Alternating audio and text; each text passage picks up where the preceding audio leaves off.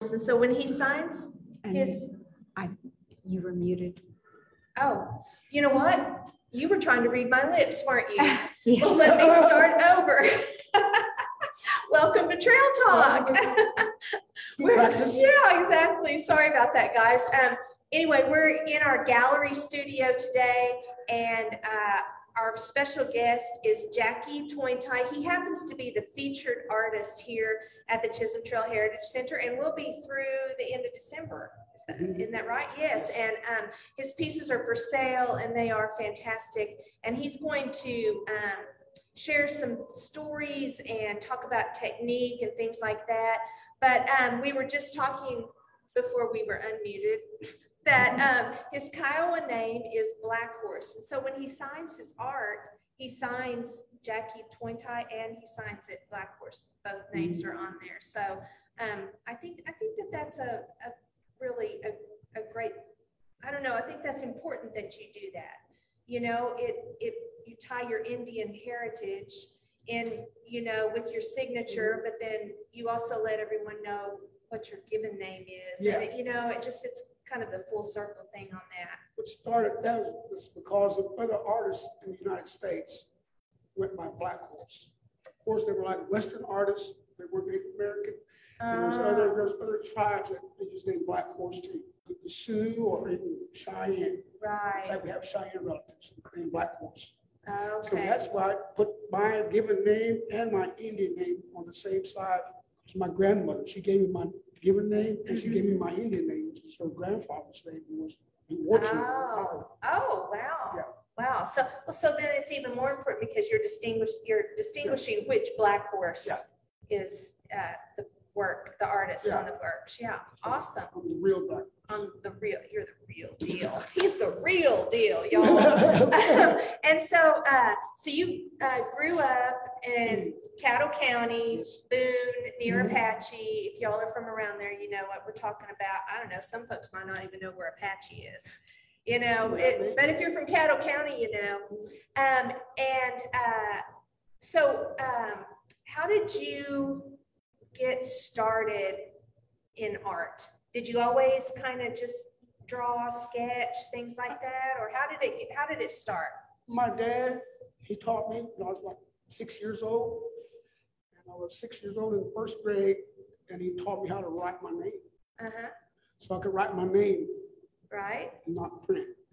That's when I started. I started drawing cartoon characters like Mickey Mouse, Pluto, and Donald Duck.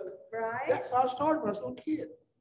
And when we had spelling, you have to give 10 words, and you got to write the name, how to write it down. And then, while I already finished mine, I dabble on the paper. And make little drawings faces on of, them. you know, Donald Duck or Mickey Mouse. That's what I was doing. That's how I started. And she looked at it for a while and said, I like that. I said, I have it. It's my first grade teacher. 1950s. Right. Yeah, that's how I started. Wow. So you've always just kind of had that in you. You've always had that creative kind of. My dad was a silversmith. Oh. And he taught me how to do silver work too. Yeah, he was a main character in my art career. Right. But did he sketch things too? And he sketched the Indian head for me. And that's why I copied off that. And in fact, my first show ever was here in Duncan. Oh, really? At a mall. There used to be a mall there. Yes, on Highway 81. Yeah. That's where I was at with my father. And by noon, I sold all my art. Wow. 10, 12.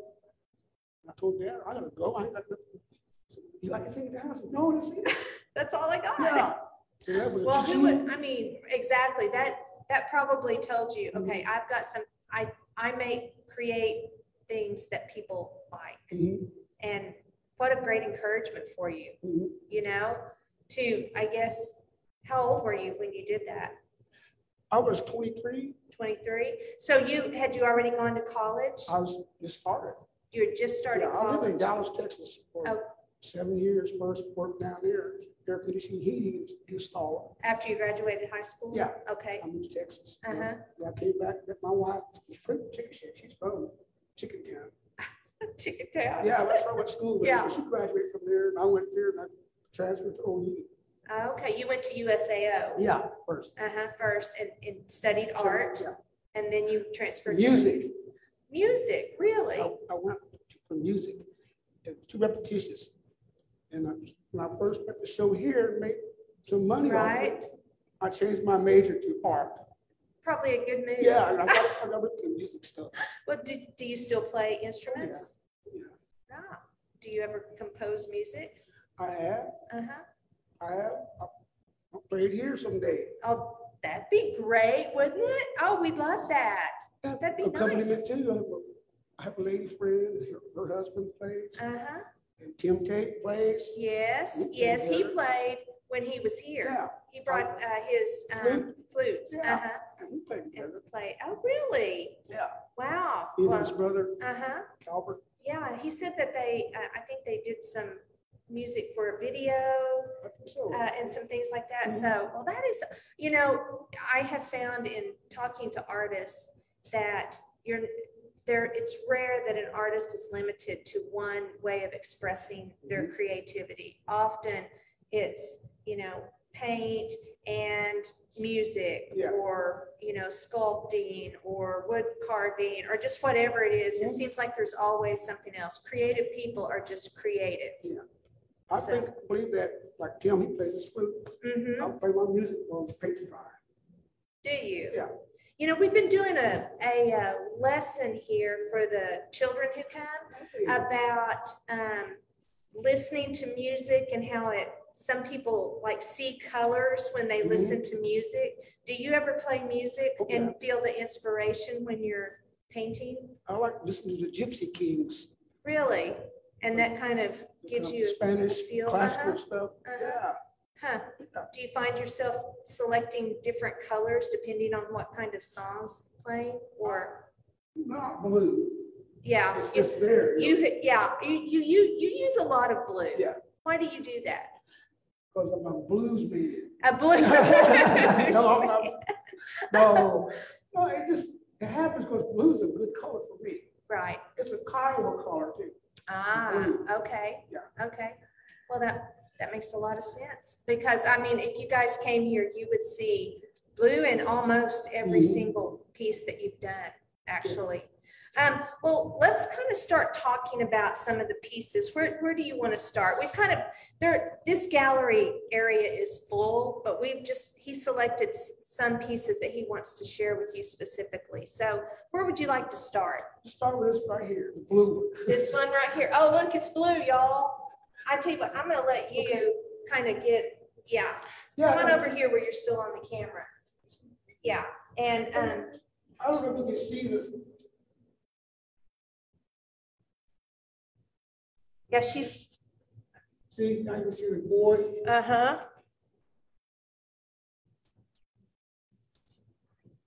Maybe it's a little bit too bright up there. I'll adjust this light. But anyway, this story was told to me by my grandmother.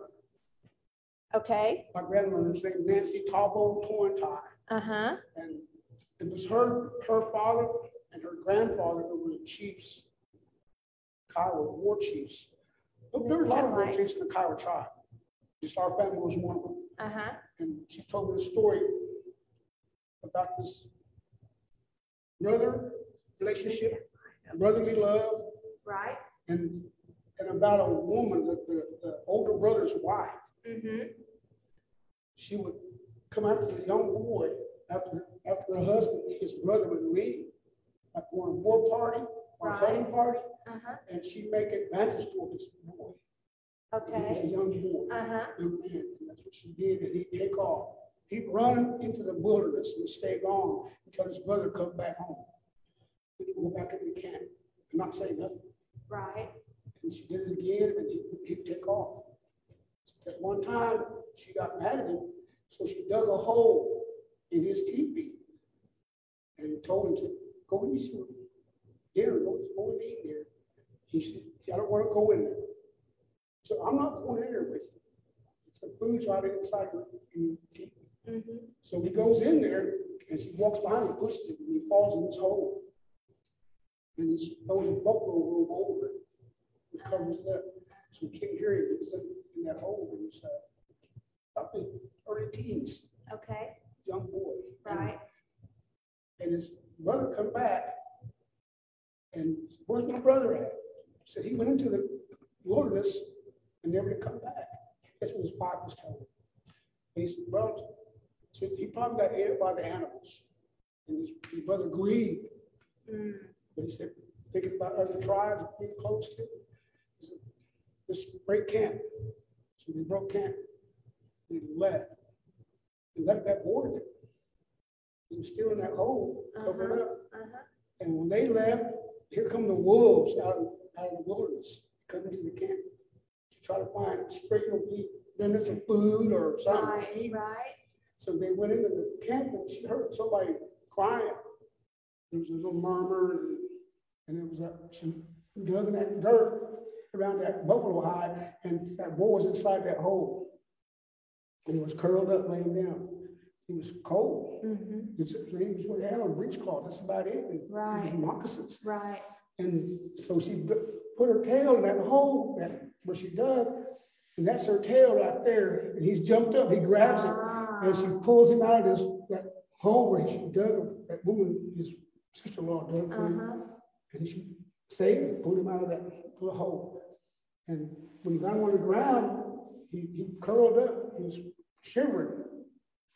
So the she-wolf put her tail over him, while those other wolves all came around him too, and they put their tails over to keep him warm. So that's how the story starts. And what happened to that boy? He got saved by that she-wolf and her little group of wolves that were following her. And going back to the guy, the big brother, they found another place along with his cousins. He said, we got something to show you. So what? We seen something. So what? There's a bunch of wolves, and there's a boy running with them. That one boy looks like your brother. So they did. They chased those wolves down. And they got to the she-wolf to protect that boy. So they shot her and they killed that she-wolf. That was his mother. Treated him like a son. Right. He's like a little animal. Right. And he was real mad, and he started scratching him, biting him. So they had to then tie him up. Okay, they took him back to camp, and the brother grabbed him.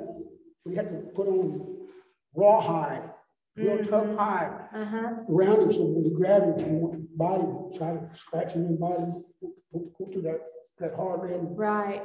It's that rawhide. Yeah, like, leather. Yeah, and so it won't hurt him. Right. But he started talking to his brother, and his brother started crying. And he told him that story. She was trying to get close to me, and I didn't want to. I left. And she dug a hole and pushed me in there and covered me up. And that brother, knowing what she was doing, got his sisters and his cousins, his nieces, and made a meal out of buffalo meat they call sacoin. They make it like sausage. Oh, okay. And they made that sacoin. And they made a whole lot of it. They wrapped it around her neck. And they exiled her from camp. And out there, the horizon, there's wolves waiting on her. Yeah. So. Yeah, that's what happened. They ate her up. But the deal is like brotherly love. Yes. Even into that type of situation that was, I don't know what to think, because my grandmother told me that story. Right. That was like in my early 20s. But they were, like I said, they're like rated PG or something. Well, it is a little gruesome. Yeah. But I mean, in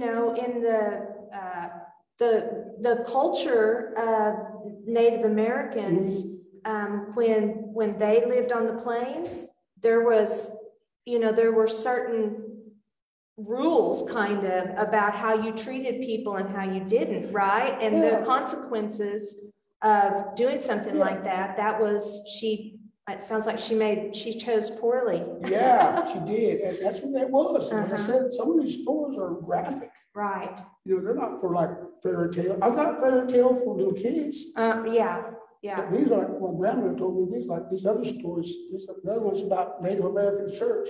So, well, just a minute before that's the story behind. Yeah.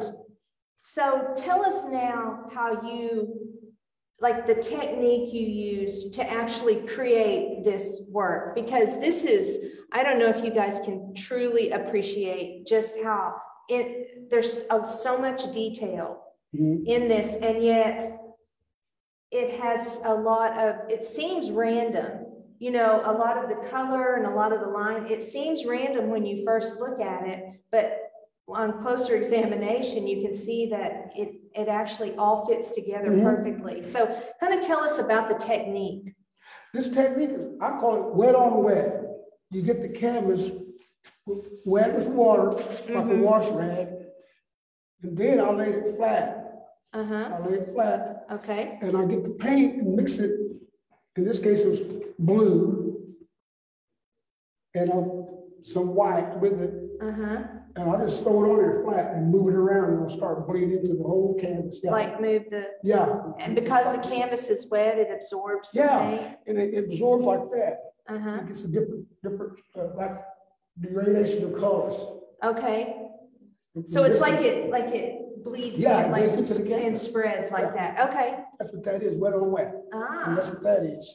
And then I start seeing stuff like the wolf face, or the man's, or the lady's face, or even the wolves that are all standing around looking down that hole. Right. You see, they're all standing around. Yes, there's one howling right here. Looking down there's another one. There's one even right up here above. This is the brother. Got a wolf head on. Right. Oh, okay. The brother has the wolf head on. Yeah. Yeah. I mean, and eyes. There are eyes in all of these pieces that he brought, or most of them, and the eyes are they just really catch you. That is and now that you share the story, it really helps me even appreciate, you know, what you created here even more. It is just a fantastic work. Thank you. It's lovely. I love this piece. And what do you know what this is called? It's called a wolf's tail. A wolf's tail. Yeah. T-A-L-E. Yeah. Little play on words there. Yeah. A wolf's tail. That's awesome. That is great. I love that. The story it just means so much more now. Which one do you want to go to next? Let's go to this one right here. Okay. This right here. All right. We're going to move over this way. You guys just kind of bear with us. Come on over here. Yeah.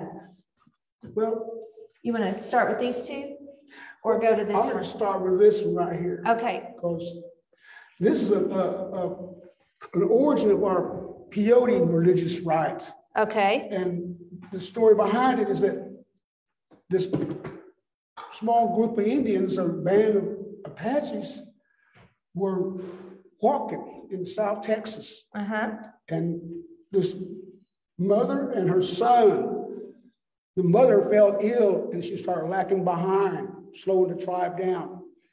So what they did, they said, we got to leave y'all. We can't stay because y'all going to get us killed too. From other warring tribes, they're probably looking for us. Right. So they left that boy and his mother there, and they walked. Is this the mother lying down here? Yeah, that's the mother in the background. Okay, and then the little That's a little boy. And they was down in the desert, they're dying of hunger. And then the little boy, he cried, and he wanted to help his mom, but he couldn't. And she suffered too, until she was almost dying, you know. Right. And then some spirit talked to him, said, "Pick this up, eat this. It's like water and it's food." These green. Yeah, that's peyote. Oh, okay. That's what he said. I can't see him. It's like that. It's like, where's that? Then all of a sudden he said, it's all around you. Then he looked down again. That spirit told him, look down. And it was all around him. He said, eat it. That's what he's getting ready to do. Eat that peyote. Quench his thirst and his hunger. And he said, give it to your mother. So that's what he did. He gave it to his mother. She got all right. She got healed. And they went on. And they found her people. Right. When they found her people, the brother, his uncle and his sister said, where's that boy at? Where's he at? He said he went on top of the hill east of here, east of the camp. He was on top of the hill, sitting up there, singing songs. That spirit told him how to sing these songs. And he used that bow and arrow like a drum. Made a humming sound. That's when he started that little boy. That's a story. Okay. Of course, every tribe in the United States has this. This kind of would you call it a fable or a legend? Maybe a It's legend. A legend, but it's true. We did find this peyote. Right. And that was in Mexico. Right. Okay. I've read stories Yeah. about those. Yeah. And there was a tribe down there that showed us that way. Yeah, when we got that peyote. And so is this the spirit then? Yeah, that's helping the little boy? And there we go with that little boy. He's growing up. Oh, okay. So here he is. Yeah, and he's by himself. And this one's like a peyote story, but it's also called The Sky Is My Teepee.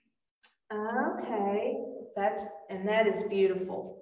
And now these two pieces are done with acrylic paint. Yeah, they're all acrylic, except for this is oil. This one is oil that we'll get to in just a minute.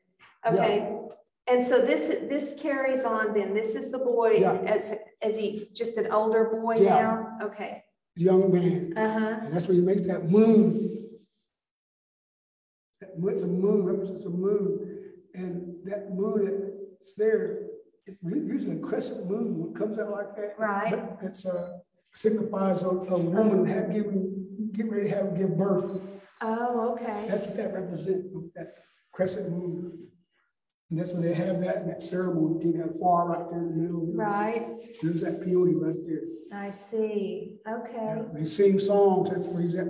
That's when you start giving songs and start singing. That's where it comes in when he's getting older. Then he's a young man here. Then. And after that, it's went on. I think his uncle got a drum to take away that humming sound, that bow and arrow string. Yeah. And he made a water drum.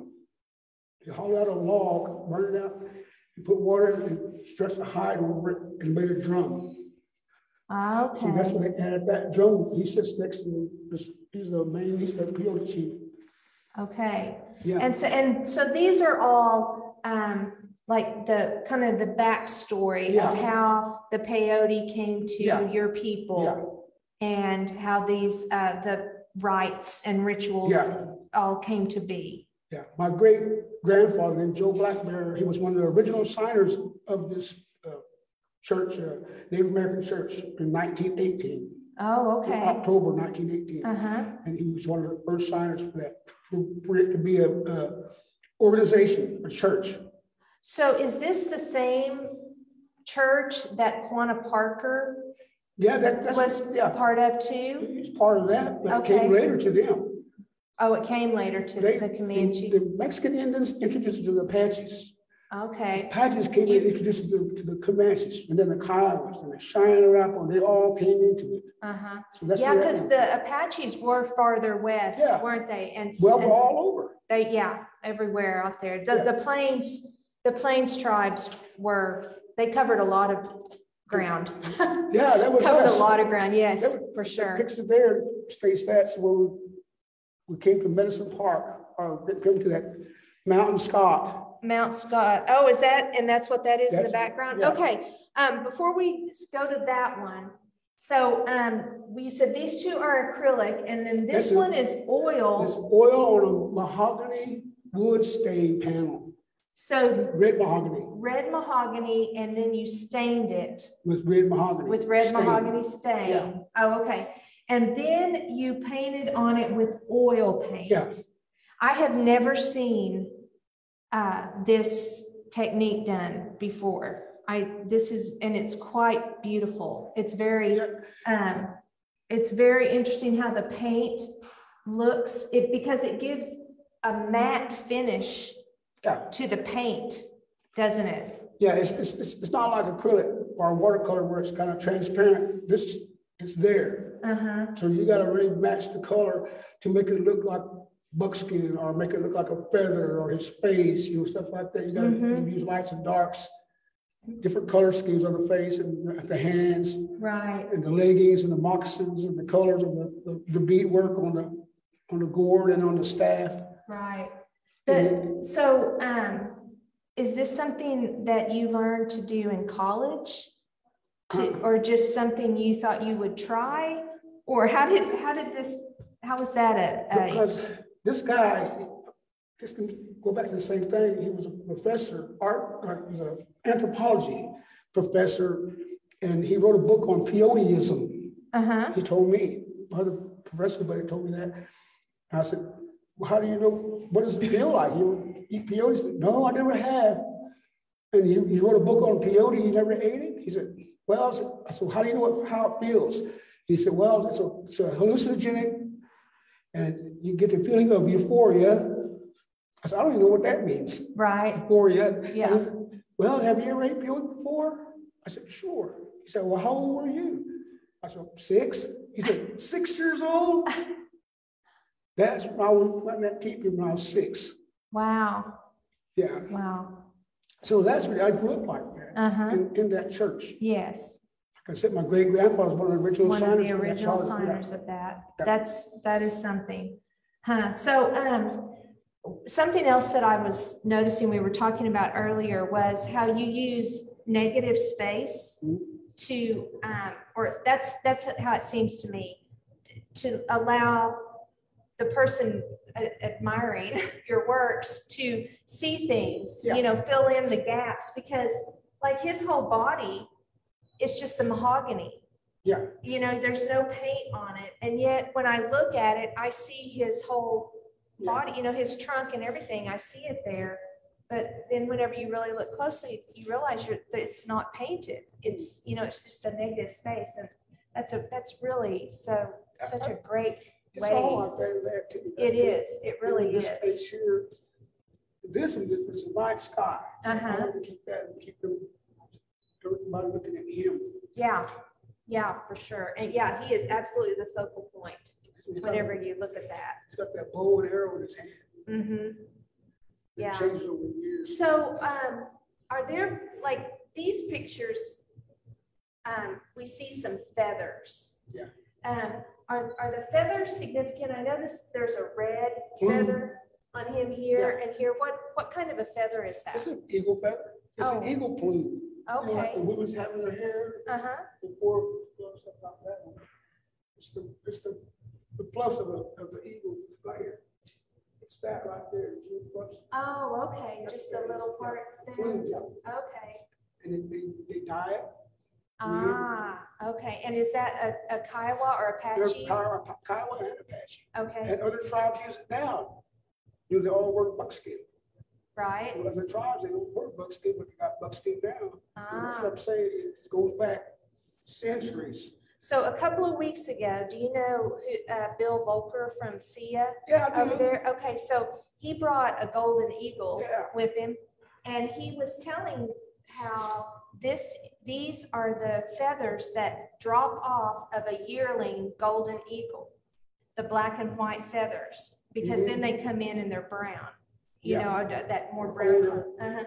And but that's what these are, right? Are these golden eagle feathers? All golden. A lot of people talk about the national birds being the bald eagle. Right. We don't use that bald eagle. In fact, it's bad medicine to us. You guys use the golden eagle, the same as the Comanche. Of course, other birds too, like red-tailed hawks and pheasants. Oh, right. You know, we use feathers of them. Ours, my grandfather, Black Horse, his feathers was a whooping crane feather. Really? Yeah. Wow. It was his medicine. Interesting. Yes, I told my grandma, they're an extinct bird. Right. She said, yeah, I guess so, but that was your great grandpa's medicine. That was his medicine. Yeah. So when they became extinct, did he just, well, I mean, I don't know if he was around or not, but I guess whoever used those feathers, did they lose their medicine? It's on a war shield. Were they able to just kind of switch to a different bird's feathers? I don't know. Is that what they ended up doing? On Black Horse, he made a war shield for white bear. You hear that? White bear's war shield. It's in the museum at the guardhouse in Fort Sill. Oh, no, I haven't That's where seen that war that. shield is. It's got the whooping crane feathers on it. Really? And it's got the whooping crane head on it. Wow. I did not know that. I'm going to have to go up there and Look at that. Yeah. I found it in the University of California at Berkeley. That's where I found it there. I got an appointment to go see it. Went down, way down the archives and pulled it out. there it was, at the hoop and crane hit on it, exactly what my grandmother described it. Right. And so it's your grandfather's Yeah, my horseshoe. great-grandfather. Your great-grandfather. And so were you able to have it moved? Oh, yeah, they had to. They had to ask the university about, you think the Congress would want this? I said, well, the natural law states they can get it anytime they want. Right. So the only thing bad about that is that they have no place to house it. Mm-hmm. So I told them about Fort Sill, the only place I could think they'd probably take it to 105. Right. Sure enough, they got it. It's at right now. That is fascinating. Yeah. Wow. I was there when they brought it back and had a big hoop on it at Fort Sill. Oh, I bet. Yeah. I bet. Wow. Yeah. Wow.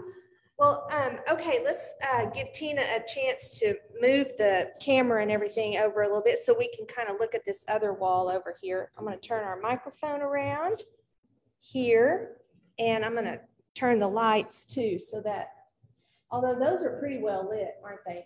Those lights up there seem to be really good on that. So, okay, I'm gonna, all right, Jackie, so just kind of start us off. Let's talk about this painting here. Okay. It's like a high painting, but it's not. It's a watercolor paper to make it look like that. And it's a migration story where we came from. See, we didn't come from Caddo County. Right. See, this is up north. Okay. We were walking. That's where we came from. Uh-huh. You're walking, are you walking east then? We're walking south. Oh, Coming okay. from the north. And Okay. here's when we got down, we got the Spaniards, we got their horses. That's us again, right there. Migrating again. After you got the horses. Yeah, and that's back in 1541, we first met Coronado. Right. He's the one that came and seen us. He seen us walking. Even had little dogs that's pulling the bags. Right, pulling the, what are those little things called? Trippoys. Yeah. Pulling the triple triple on that dog's back. Put your packs on it.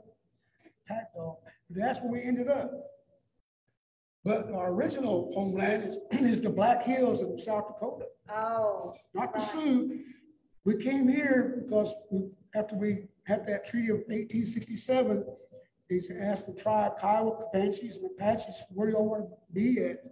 And we wanted to be on the east side of the Wichita Mountains. Mm-hmm. There's Lake Latonka right there. Uh-huh. And that's where our camp was, Kiowa Apaches.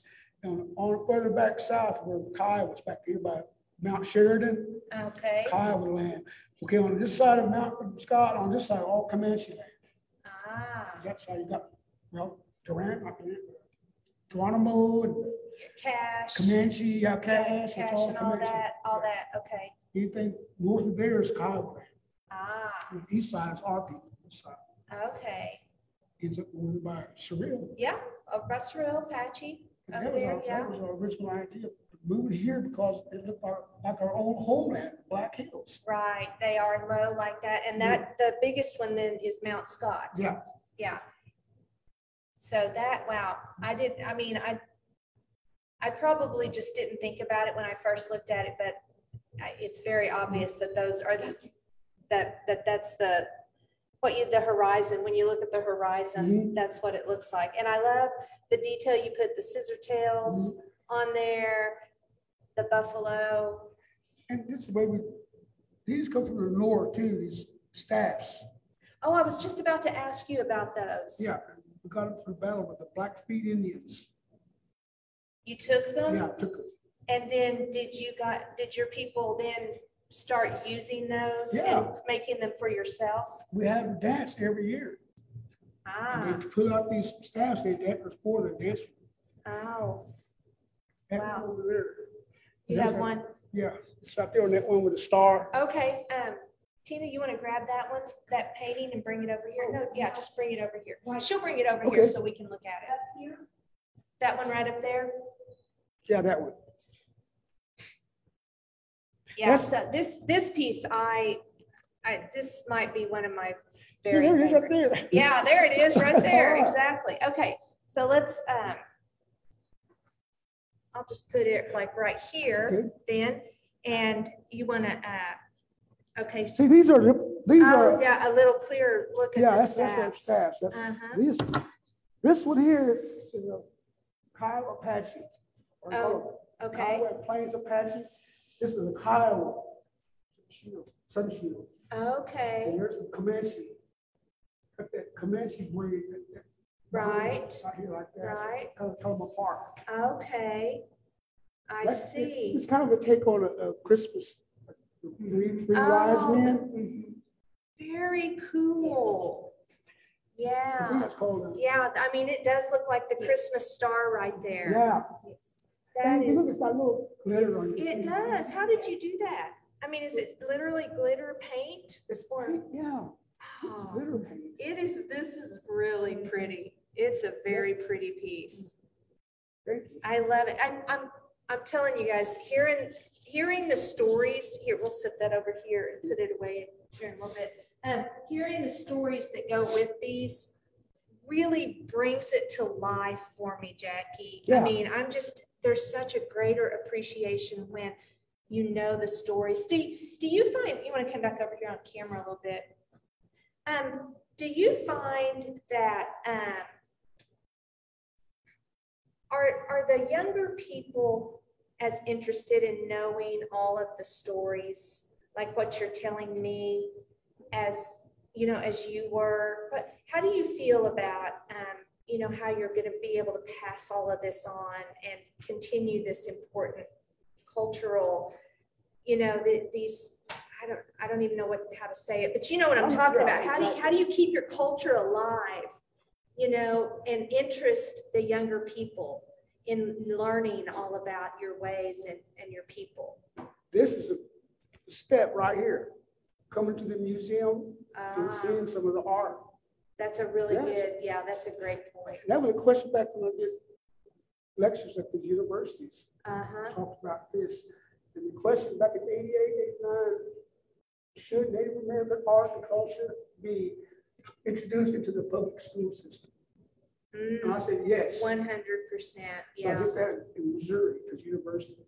Really? Tell them the same thing. It begins in the home. Yes, If that's you want true. your son and daughter to be a war dancer, teach them. You want to be an artist, teach them. Tell them to do this way. This is how you do this. This is how you do that. Yeah.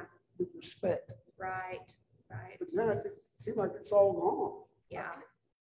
I hope we're going to see some of this, and then I want to come back and talk about it. that's a wonderful idea, you know, to take some of your art and share some of the stories like you've been telling us today. I really love that idea. That's straight out of art history at the University of Oklahoma. Really? That's where I got the idea of the art and talking about it. And making the stories come to life on canvas, and then that gives you something to share the story and something visual to go with it. So they're looking at me, they were looking at the art. Right. This. Yeah, tell us about this piece. That's what Black Wars, I think he made 6 war shields that hung in the Sundance Lodge.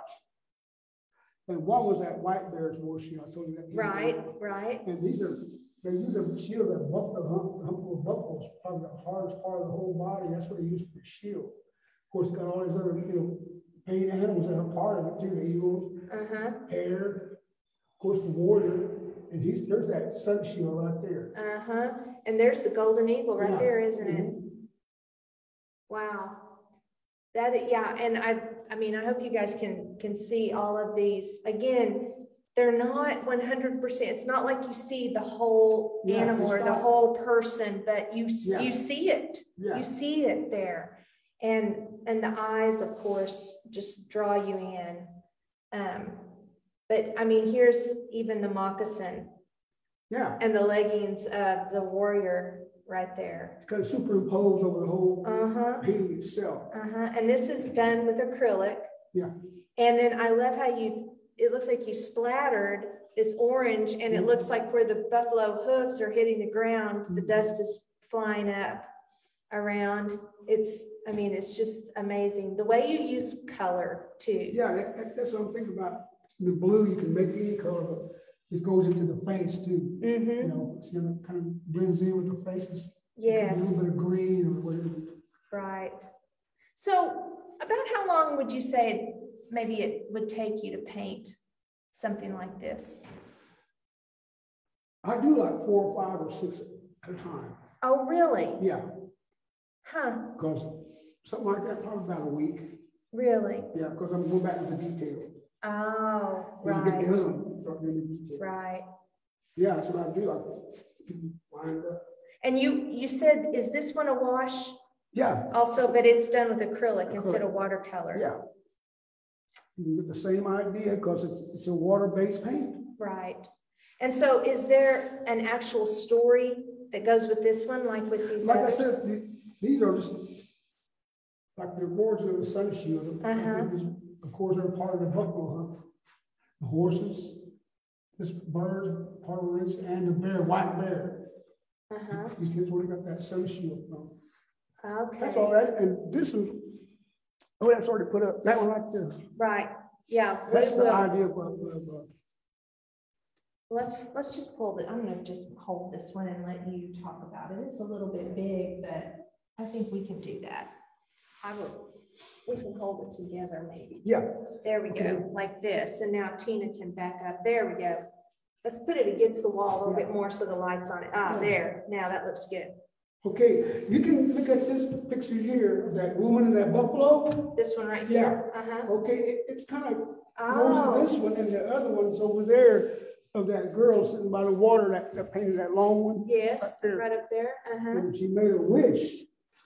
She made a wish, and she was a buffalo bone in the dirt, but she's down a creek getting water. And she said to her, talked to herself, if you were a man, I'd marry you. And that was a buffalo rib. And she went back to camp. And she took the evening water. That's what she got. Right. Back to camp. Okay. That next day, she couldn't wait to go back. She went back over there and started talking to that bone again. And she noticed something behind her. And she turned around and there's a young man standing behind her, all dressed up, you know. And he went talked to her to come with him. She fell in love with him. So he walked off, we left that water there, and he got away from camp, and it was miles away. She got tired. She said, where are your people? He said, you're standing among them. And she looked around and she was around a herd of buffalo. She was right in the middle of it. And that man turned into a buffalo, and he had silver horns. That buffalo. Wow. Yeah, but she made a wish. If you're a man, I'll marry you. And so he became. Yeah. He had silver horns, and he was mean to her. Yeah. Be careful what you wish for. Right. And that's what that man about this story. But then comes Thunder Man. Here he is. It's like the story of Thor, you know. Oh, okay. Yeah, and he comes to save her from that buffalo. See, that buffalo. That's her. And he comes down and kills that buffalo. But he couldn't kill his bows and arrows, they said, because it was like shooting a rock. So they said they climbed a tree to get away from this buffalo, because when they found he took her from camp, that buffalo started killing those young buffalo bulls because they thought they might have hit her. But all this time, Thunderman took her, and that buffalo found her scent and took after her. They started tearing rocks up, the mountains really. Right. And trees, ripped trees apart just to get to it. And they climbed a tree. And he found out the only way they could kill it, that spirit said, shoot him between the cloven hoof. With a bow and arrow. So he shot that buffalo's hoof that killed that. Right between the. Yeah, hoofs, that cloven hoof. That's what killed him. Wow. And that's the story. What a great, and the silver horns, it makes me think of like a centaur or something, you know, some. My relatives, it's the last name silver. Oh, really? Yeah, they're Kyle. Wow. My dad's people. Wow. That is so cool. I mean, are you guys loving this as much as I am? This is so great. And so this is another version of her and the silver-horned buffalo. Yeah. Very, very nice. He's getting one more. Now this is the one she's in the water. Okay. And And there's the Caesar's There, shadow. there's the buffalo. Yeah, and that's when he comes out of there, it's a man. Uh-huh. Oh, I see. But he's a buffalo too. You've got, yeah. Oh, okay. And the silver horns. Wow. And that's the part of the story begins with this girl making a wish at the stream where she's getting her evening water. Oh. And my grandmother told me this story. Your grandmother had a lot of good stories, Jackie. She's one of the last ones that would go to a Sundance, back in the day when they outlawed it, among the Kiowas. They outlawed the dances? Yeah, back in the 20s, I think. Really? Come back over here on the camera. There we go.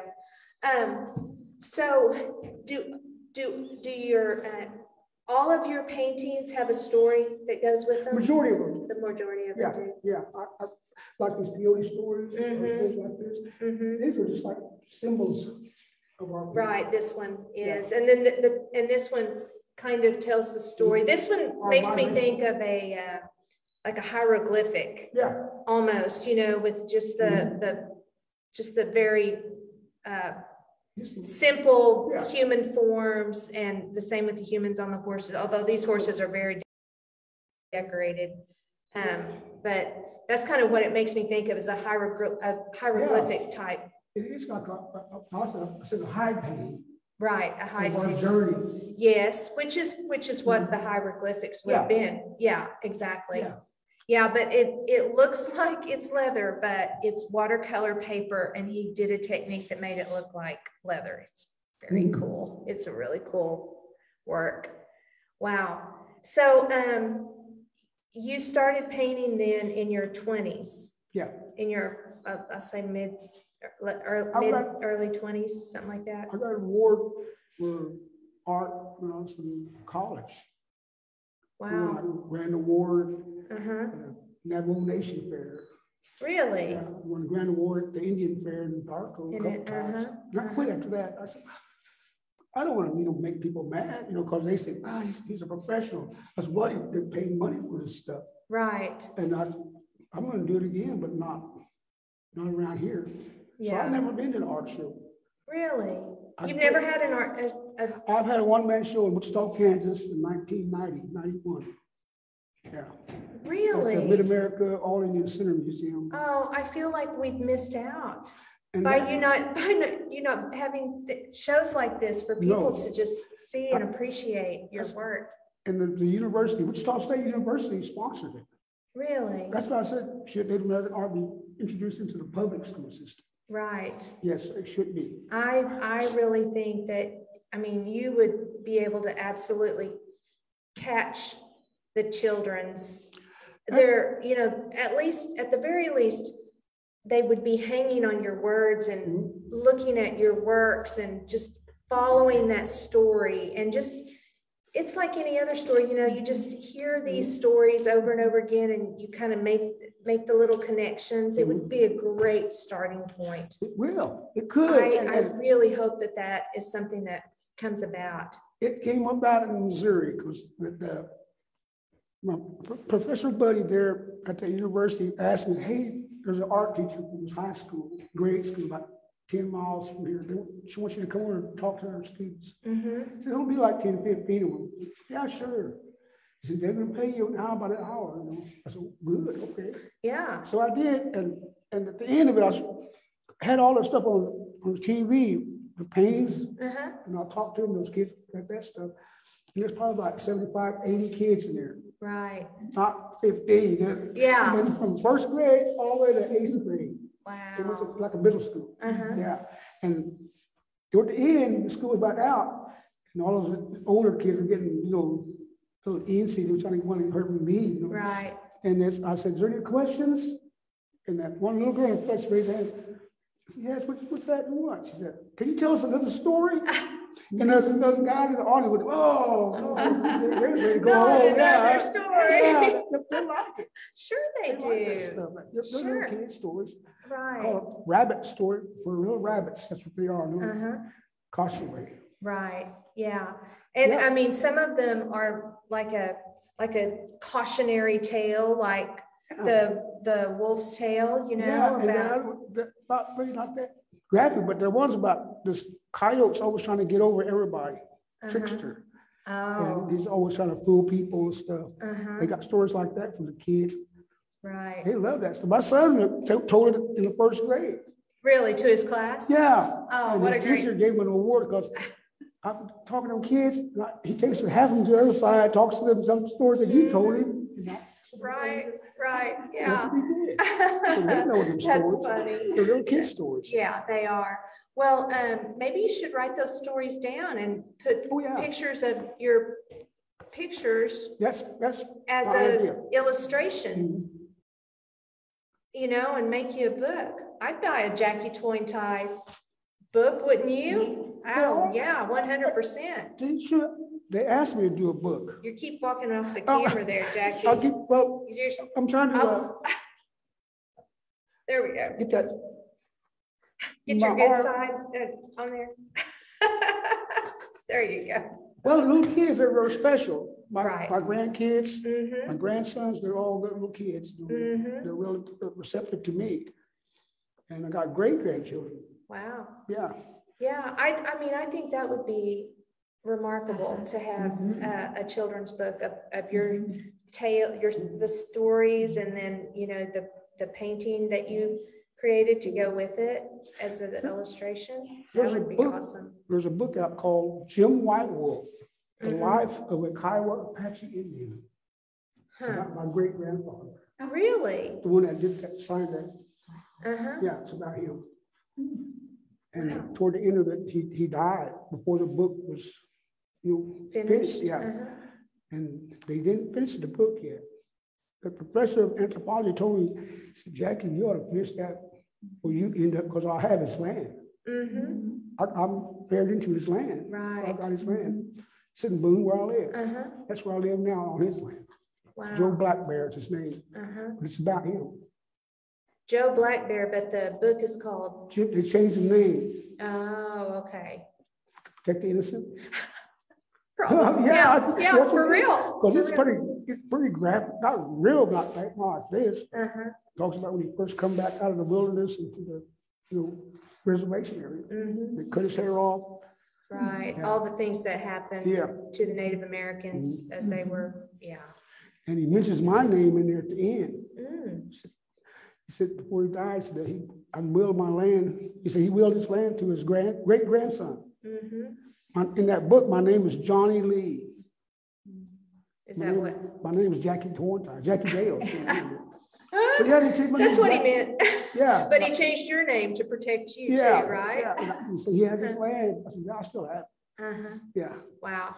Well, Jackie, this has just been a phenomenal episode of Trail Talk, and I hope a lot of people see it. And for those of you who watch, be sure and share it and let even more of your friends see it, because I think we have learned a lot about Native American culture, just kind of in general, but specifically about the Kiowa Apache people, and just some of your great stories, your legends that you guys have passed down.